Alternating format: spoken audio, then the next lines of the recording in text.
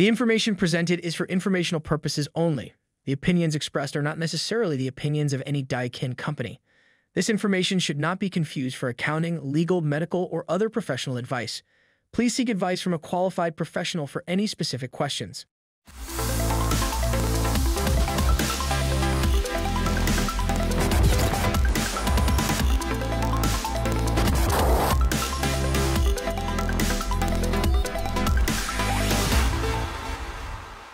Welcome to the Accelerated HVAC Success Program. My name is Ben Middleton. I'm the National Sales Training Manager for the Goodman, Amana, and Daikin brands. Today, we're joined with Shiblee Noman. He's the Senior Manager for Product of our furnace line. And Shiblee, today you wanted to talk about gas furnaces, and you call them the big brother in heating.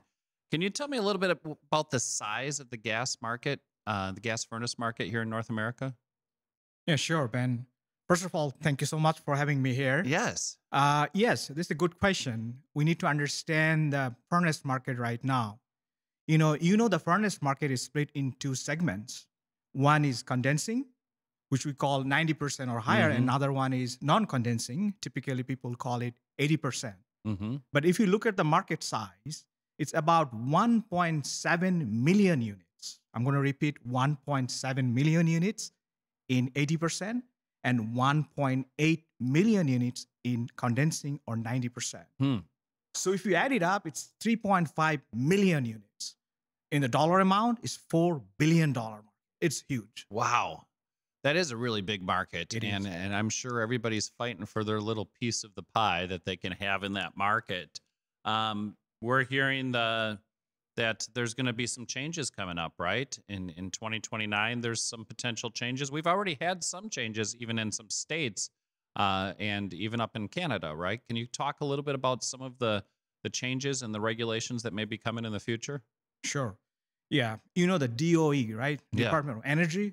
Time to time, they're adjusting the regulations so that energy is better utilized, right? So this is not something new. And you're exactly right.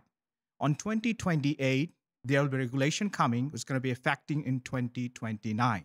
In that new regulation, they will be obsoleting the 80% or non-condensing furnaces. So there will be no 80%, but it's nothing new. You know, DOE actually did it for a long time ago. In 1987, when the furnace market didn't have any regulation, everyone would sell 75. They decided, you know what, from now on, 78% AFUE. And then 2007, and they decided, okay, we'll change the rule again. It became 80%. And now we are hearing, even though it's 2023, they're saying that no, the minimum would be 95%, just like Canada right now, right? They said all US will have only 95% going forward, starting from January 2029. And one other thing that I would like to mention that in up to 2058, because people are concerned that, okay, I understand. When is the next coming then? Is there a chance there's going to obsolete all the furnaces? Well, maybe in the future, but according to the DOE regulation, their calculation, the reason they're proposing this new regulation for reduction in carbon footprint and saving energy and electricity and gas, that's up to 2058. And then you add 5 years, so about 2065 or so, maybe new regulation would come. Okay. So, I mean, they've definitely got plans a long ways out. Have there been changes in some of the criteria for like programs around Energy Star as well when you look at gas furnaces and the different categories that they have and the tiers and different things that are happening there? Yes, it's a good question also. The Energy Star, people would like to save gas and money and also get a rebate. That's very good, right? So right now we know that anything 95% up, depending on the location, you get a rebate. But you know that our government has a new rebate program. It's called 25C tax credit. Right, right. You know, the requirements is that your furnace has to be 97%. That's another motivation to go towards condensing furnace. So anyone has a 97% furnace, they can actually get a $600 25C tax credit. So what about the contractors that are thinking, you know, I've been getting that $600 credit for the 95%. I mean, actually going from 95 to 97 is a pretty big jump, isn't it?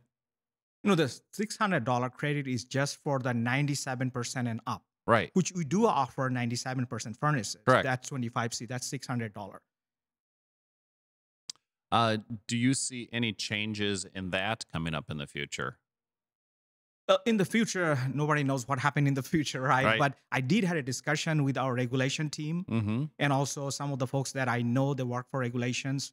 What I understood that so far they don't have a program or any plan. For example, is there a chance there's going to be 98% maybe minimum in future? They don't know it yet. I think not, because they're putting so much regulation right now, especially obsoleting the 80% from 2029. But that might come within 10, 20 years. Who knows? How do you see electrification impacting the gas furnace market? Electrification is a good term. I mean, obviously, everybody wants to be electrified so that it can reduce the greenhouse gases and also safer, probably, because the people who are scared about combustion, right? But the question and concern right now, from my point of view, is that having a product that can actually work in a cold climate zone or any zone. For example, as a heat pump, we know that's an alternate option right now. That's why, the title I said that Big Brother, that's the furnace, right? So I would like to take some time and talk about why it's called Big Brother, right? Because the heat pump has some kind of limitation. For example, heat pump supply temperatures versus a gas furnace supply temperatures is 30, 40 degree Fahrenheit delta. So a furnace will supply 30, 40 degree higher delta than a heat pump. So, elderly people or anyone who feel warmer with the furnace, right? And the second thing is we call it the COP, the coefficient of performance. Yes. A lame term is that, okay, how much money I'm putting it for a system and how much a system is giving me back, not a form of money, but as a form of cooling or heating. Yes. Right? So if you convert a 95% furnace with the COP, I call it financial COP, that's 3.7. And this 3.7 doesn't change with outside colder temperature. The reason that I mentioned, Ben, that a heat pump, the lower temperature, the COP drops. Correct. At 55 degree Fahrenheit, actually, it becomes less than 3.7 for a heat pump. So ideally, people would definitely try to use this one, which is the furnace. And furnace don't have, any defrost cycle, nothing. Okay. So what are the, kind of talking about that, you mentioned that we have, over 3 million gas furnaces that are sold every year here in North America. 3.5, I think, is what you came up with. And so do you see that trend staying the same, growing as we get more homes? Do you see it shrinking? What do you see with those trends? It's a good question. Right now, what's happening right now, I'm going to give some information about what's happening right now. And also I will give some information what happened in the course of time, say, for example, 10, 12 years. Right now, we're seeing the furnace market is dropping. It's dropping about 19%. Last year, so in this time, it was 25%. So you may imagine it's dropping 19%, so it's going to go away. But that's not the case. What we are seeing also, it's called another market. It's called dual fuel market. Dual fuel market is going up. It's a rise about 12%. In next year, maybe 14%. So today, just coming from before this podcast, I was actually looking at the number, that what's going on right now. And you'll be amazed to see that the 97%, the highest AFUE furnace, that's going up. That's 17% up. And we are also seeing something interesting. The AHRI, right? They're introducing a new term in their 210-240 and 2023 publication. I think I remember it's M. In M segment, they talked about the new term. It's called instead of AFUE, they call it DFUE. Yeah, DFUE means dual fuel utilization energy. They understand the limitation of the, in a heat pump system. So they're supplicating with that. They're supporting with the furnace, for example, the COP, the other things. So in the future, they will publish two things, an CR number and a DFUE number for a dual fuel heat pump system. So people will see that how it's connecting. So that's going to grow. So if I'm an HVAC contractor today, I think one of the challenges, especially in the 80% market, has been, What about all the homes that I've got where I've got an 80% flue pipe that's going through the center of the home? I have finished basements, or I have finished, it's on a slab, and I don't have a way to get the combustion gases out of the home through the traditional PVC that I would use with a condensing furnace. Are there any thoughts that you have, or that the industry is looking at to address those concerns? Because I think this conversation's come up many times before in the past, and that's always been one of the big challenges that has been raised. Yes, this is from application point of view. This is concerning. This is a good questions also. But before I answer that, I forgot to mention the cumulative rate for the last 12 years is 3.5%. So if you look at the data for furnace for the last 10, 12 years, the furnace market is up 3.5%. Now let's go back to the question that you asked. That's concerning, that installation people will see that, okay, well, I'm replacing 80% with a 90%, the way PVC works is on the flue side, not on the gas side. So the PVC pipe can be single pipe or two pipe system. And actually, they are draining the condensation right now for the coil drainage. Some people has a concern because the condensation water is acidic. So can I drain all those things? Yes, there will be required some installation cost. And I did reach out to the installer people that how much do you make your difference between 80% and 90%? Typically, I got like $500 and $700 extra dollars. So that's going to be a little bit more for the end user, the homeowner. But understand that what homeowner is getting, they're getting a 95% and up. If they get 97%, they get $600 right away as a tax credit. All right. And then also between the 80% and 95 or 97%, they're helping the environment by reducing 16 to 20% carbon footprint, and also saving their gas and the electricity, and also the comfort. So the payback period is less than a year or so paying that much. Okay.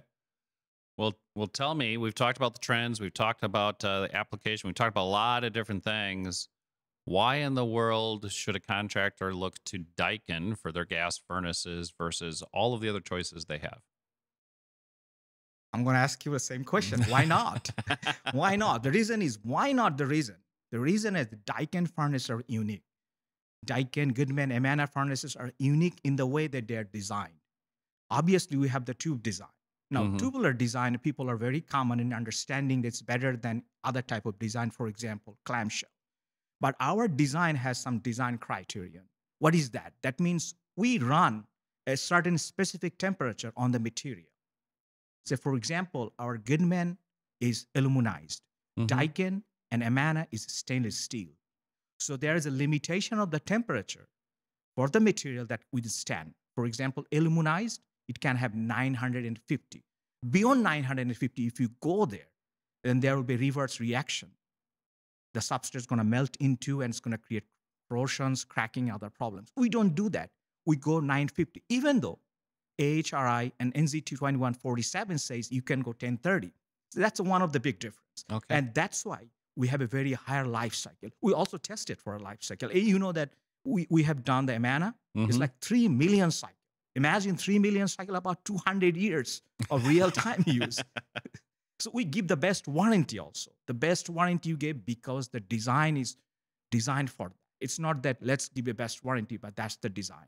And also, if you look at our feedback, talk to the installer guy, they will say that this is robust enough for a heat and a furnace to supply and sustain. I think there's some other design things that you've put into the equipment as well. When we take a look at where we've stood, you continue to have the slope design within our equipment, which does not allow us to have the multi-position equipment that some of the other manufacturers have. Why is that a benefit? Yeah, you mentioned is a great point that you mentioned, especially now that we know we are going to the condensing furnace segment. Yes, we do have very unique things. You mentioned about ours is 3-way. Some of the competitors has 4-way. If you have a 4-way, you cannot have a slope. We have 3-way. The burden is on us because we are maintaining 2 SKUs. One is for the 3-way upflow, another is 3-way downflow. When you have a slope, the condensation water can get out, especially for the vertical installation. Also, think about it. For a condensing furnace, there is secondary heat exchangers. Those tubes material are unique and very important. We have a special materials called L294C. If you look at our competitors, they have duplex. Now, both are stainless steel. The question may come in your head, or people might, what is the difference in L294C? Well, the difference is very simple. The 29. We have 29% chromium. The duplex has only 22%. I always ask this question, Ben. You know that 29 minus 22 is how much? 7. 7. Yes. So if you remember 7% more chromium is going to give you more life, 34% more life for your furnace. Also, we have a smaller diameter tubes for higher turbulence. Higher turbulence meaning the secondary operation of the heat exchanger is going to be faster. It's going to give you efficiency. You have to make sure your primary and the secondary both work better to have your full efficiency, or AFUE. A lot of competitors, they've decided to go with, they may have tubular designs, but they decided to go with smaller tubes, smaller BTU burners. We have a larger BTU burner, which again, that could give us less flexibility, right, in the sizes that we have. Why is it better to have a larger burner versus a smaller burner, and a larger tube versus a smaller tube? Yeah. This is another point. And some of our competitors do have 11,000 BTU burners. We have 20,000 BTU burners. But if you look at the industry, most of them has this 20,000 BTU burners. The reason is very simple. Because nowadays, people are moving towards the modulation type of furnace, or two-stage instead of single-stage. When you go to lower stage, your BTU drops. For example, if you have 100,000 BTU, you go 50% reduction, that 50,000 BTU. At that lower BTU rate, you want to maintain a very stable flame. Stable flame, and you don't want the gas valve orifice to be blocked by anything, any debris or anything. A smaller BTU furnace, a smaller BTU burner will have a very much lower BTU. So there's more chance going to be clogged, blocked. So there will be lots of service calls not working. Ours is robust enough. That's why you might see that in the future, people may go again to 20 or 25,000 BTU burner, power burners for tubes. Okay. Let's talk a little bit about the future. I know I always love talking to you about combustion. I mean, you're just a wealth of knowledge and information, and you've thrown out some terms. Don't even know if you want me to call these things out, but I will anyways. So you've talked about virtual 90s. You've talked about a furnace that could actually be more than 100% efficient, which how in the world could that be? What are some stuff that's coming in the future? And what are some things that you kind of think where the industry may be heading, where Daikin may be heading in terms of gas furnaces? Yeah. First of all, thank you so much for those comments. Yeah, the future is with us, whatever we can design. And yes, it's possible. Technically, it's possible. We can have higher efficiency. We are talking about converting chemical energy into heat energy and extracting that. Sometimes, depending on the flame temperatures, I don't want to go too technical, but depending on the flame temperature, you can extract more heat out of it. But as a company ourselves, we'll be launching next year a new furnace. New furnace in a sense of that we all heard about the A2L regulation. We know the refrigerant is changing to A2L type for R32 or 454B. These are A2L. That requires a mitigation process from your air handler or the furnace itself air handler because it has a blower. So we are changing the PCB. So the PCB will have an option in case of any leakage in the coil segment or anywhere, it's going to start running that thing. We called it A2L sensing furnace. We're actually changing the nomenclature a little bit so that we can differentiate between 410 compliance and A2L. By the way, this A2L sensing furnace will also work with 410. No, that's great. Do you want to comment on any of the other things I talked about as far as the virtual 90 or the going beyond 100%? Yes, virtual 90 was a concept, still is a concept that can we take some type of 80% non-condensing furnace and extract efficiency out of it. So that's the intention. I cannot disclose there are some secrets going on right now, but yes, Daikin is always being the leader of innovation. And as you know me, right, I'm working with engineering and all their cross-functional team to come up with the next-gen platform that I can